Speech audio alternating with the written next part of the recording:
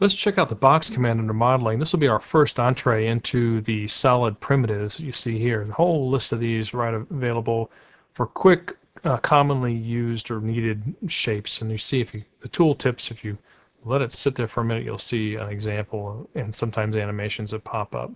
So let's go with the box command.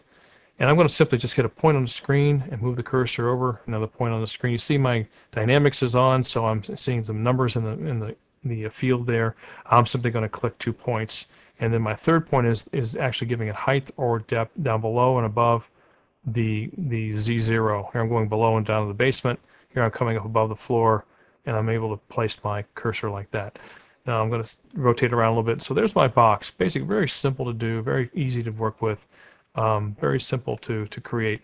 Let's also just put something in here again, use the box command, and this time I'll key in 0, 0, 0, and that's going to anchor me down at, you guessed it, the origin point. There we are.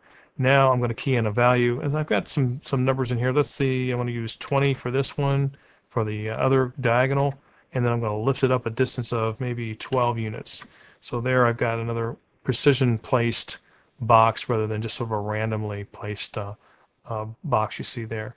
But in any event, what I've got is a solid. If I come over and click on it, or just move the cursor over and highlight, you see it's a 3D solid.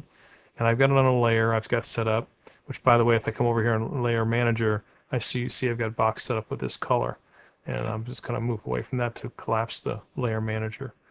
So that's the simple way to create a box. Again, just pick the box, and now we can go into editing later on.